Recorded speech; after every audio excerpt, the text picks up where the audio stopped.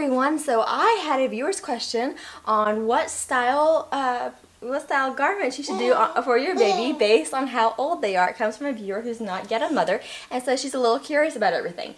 And in my opinion, of course it's your baby, you do you, but in my opinion, my experience with having 3 so far, I think when you have a fresh newborn, I think day gowns are the best things ever.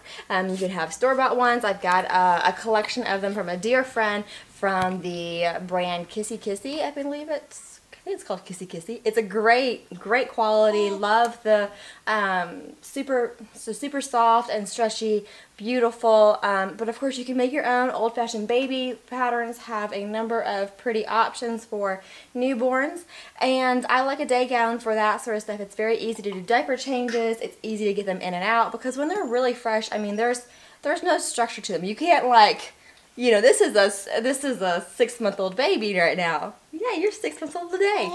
But when they're fresh, there's just no structure to them, and they're kind of all still balled up. So the day gown provides a lot of room for them to be balled up since they were just in utero, and they're, you know what I'm talking about. So once they get out of that newborn stage and they start to become a little bit more of a wiggly baby, then I like to think of all things with a crotch, okay? So this can be a number of things from, you know, bloomers with a diaper shirt, to bubbles, to rompers, to sun suits, depending on, you know, where you live, what time of year it is, you know, weather, all that sort of stuff. I think it's all things with a crotch. And with the diaper shirt, see, the diaper shirt is basically a shortened dress, right? That's all a shirt really is a shortened dress.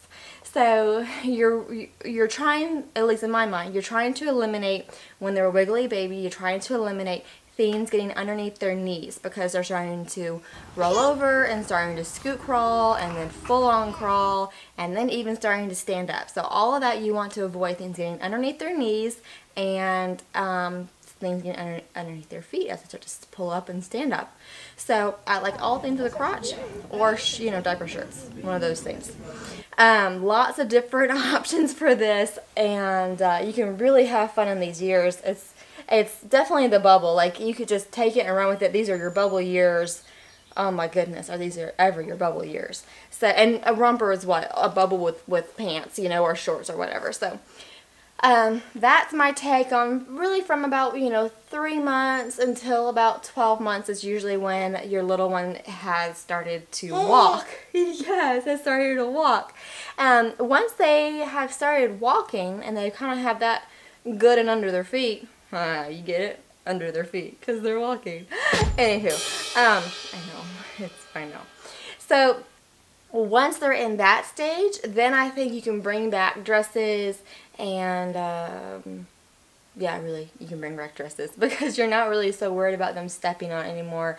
They kind of, once they get good on walking, at least in my experience, they don't really go back to crawling too much. I mean, you know, yeah, you see what you want to do with your little one. Of course, when I'm talking about what to do, when I'm saying all of this, what I'm saying is for the everyday, you know, day-to-day cycle of their wardrobe. By all means, and I do it too. If you want to put them in a dress, like at 6 months old, while they're still a wiggly baby, put them in a dress and just take some photos, or, you know, go to a fancy function or whatever. That's something that I do as well. But I'm talking like the everyday. There was the clothes in the cycle, you know what I mean?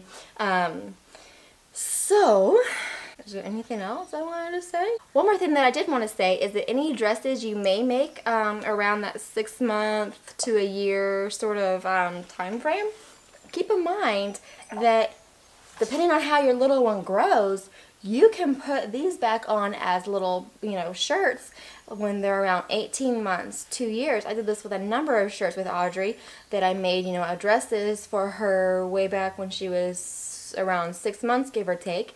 And then when she was 18 months, 2 years, whatever, I put them back in her as little shirts, and they're just darling. So it gives another use for that. Something to keep in mind. So anyway, I have lots of other videos, so check them out. And if you have any questions, put them down in the comments below, and I will do my best to answer them. And as always, I appreciate y'all for watching, and I hope to catch y'all next time. Yeah. Mwah.